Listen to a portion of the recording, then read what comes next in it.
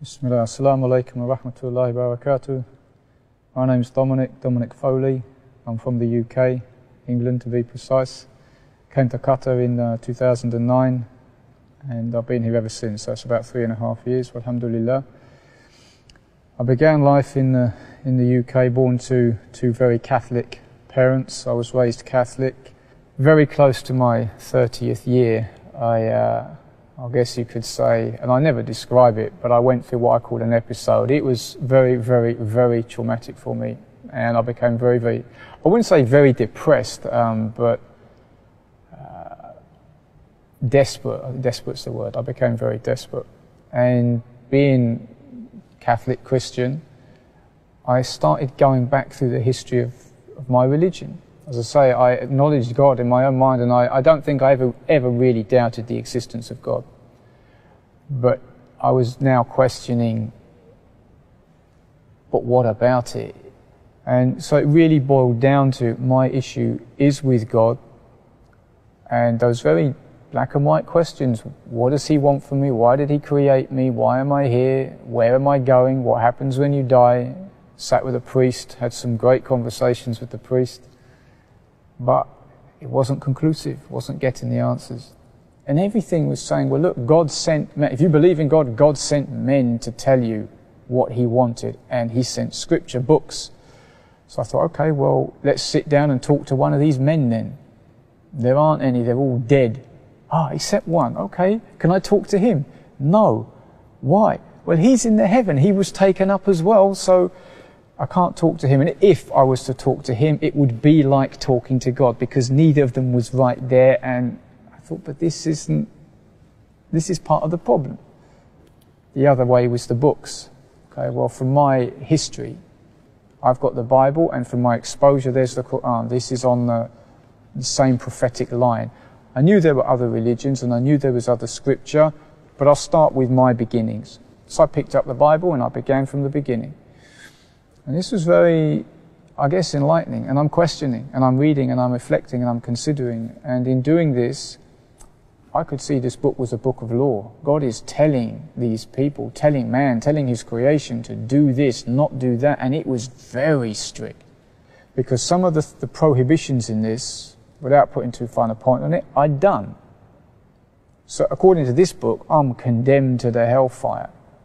It contradicts what I'd been brought up with. 20, 30 years of Christian teaching was, no man, you believe in Jesus and it's all okay.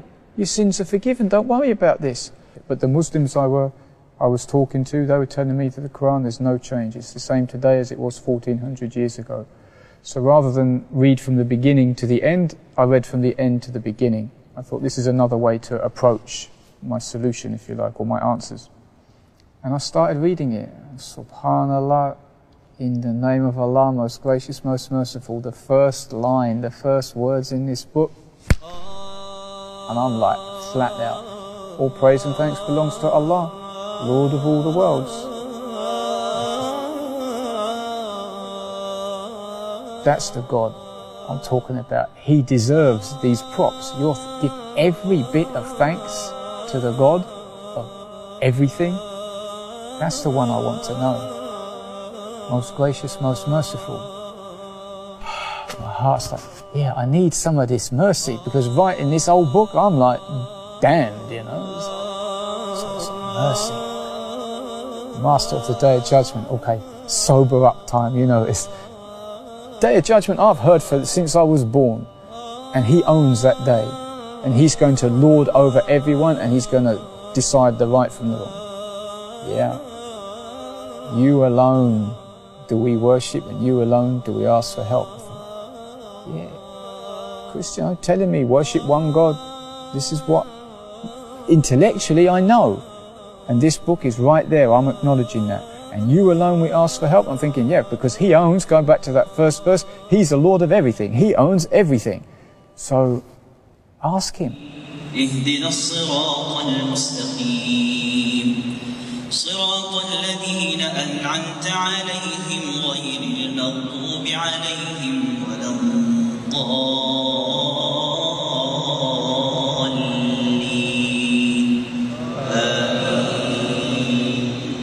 So the next verses were, show us the straight way, the way of those on whom you bestowed your favour, not those who incurred your wrath, nor those who went astray.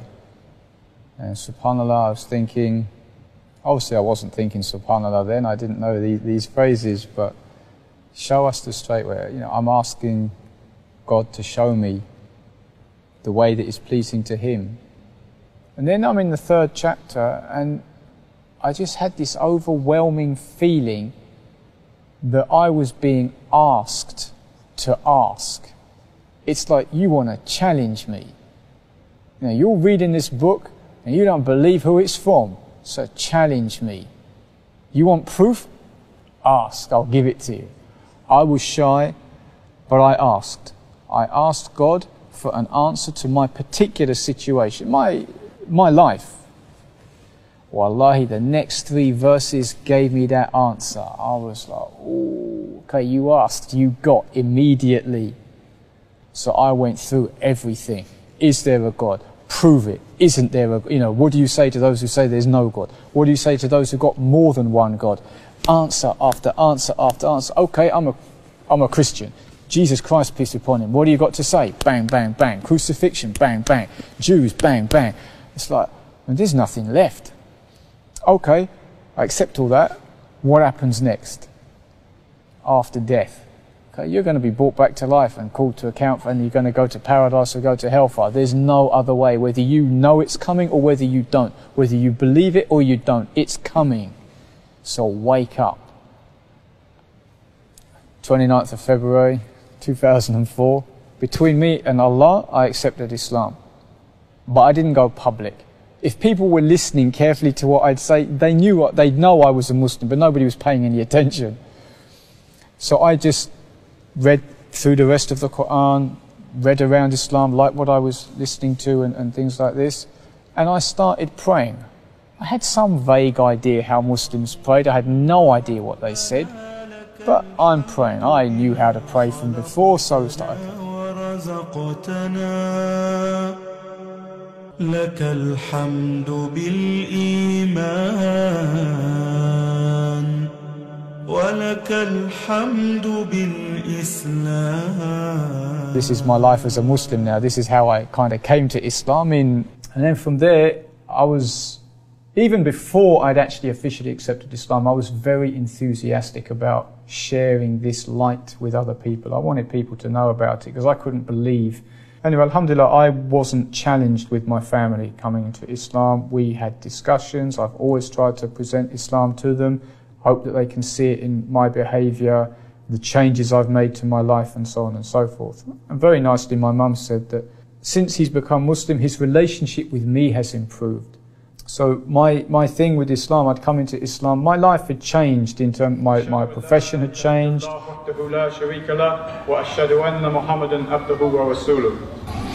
يا أيها الذين آمنوا اتقوا الله حق تقاته ولا تموتن إلا وأنتم مسلمون. يا أيها الذين آمنوا اتقوا الله وقولوا قولا سديدا يصلح لكم أعمالكم ويغفر لكم ذنوبكم. Well, alhamdulillah, you know, I've had quite a few, alhamdulillah, and this is from Allah Azza wa Jal, quite a few people have accepted Islam at my hands here. So this is definitely a ni'mah from Allah.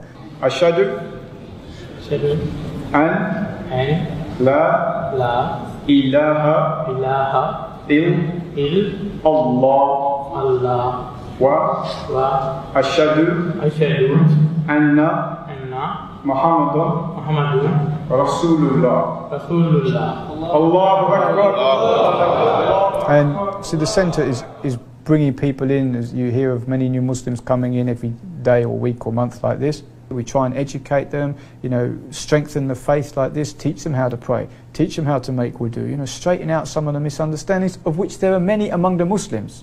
So I went into the writing, we produced some magazines, we produced some books, and we hope that through the distribution, through the reading of this material, you'll help the Muslims understand their religion. What is how do we perform Hajj, for example, side of things. So there's more presentation, there's more of the chance for me to speak with the people and connect with the people. And I like this, you know, this engagement. You know, you can meet people on their terms and you can explain. And you realise how now the Messenger of Allah sallallahu alaihi wasallam, I'm not comparing myself to him, but his behaviour was beyond reproach. Why? Because everyone's looking at you.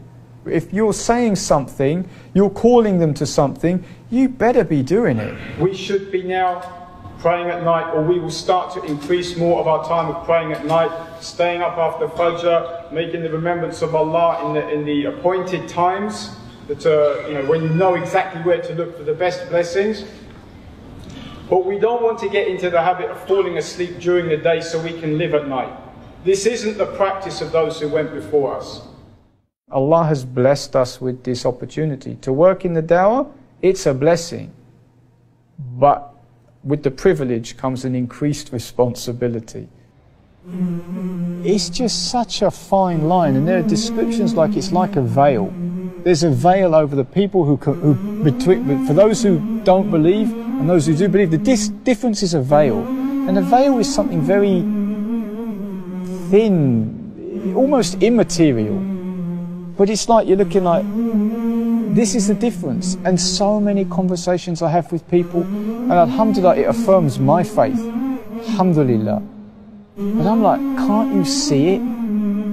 But as well, I realise I can't get angry or frustrated with these people because for 30 years I couldn't see it. But then maybe nobody presented it to me like I'm trying to present it to them. And I realise, well, alhamdulillah, hidayah is from Allah Azza wa Jal, so I'll try and do what I can.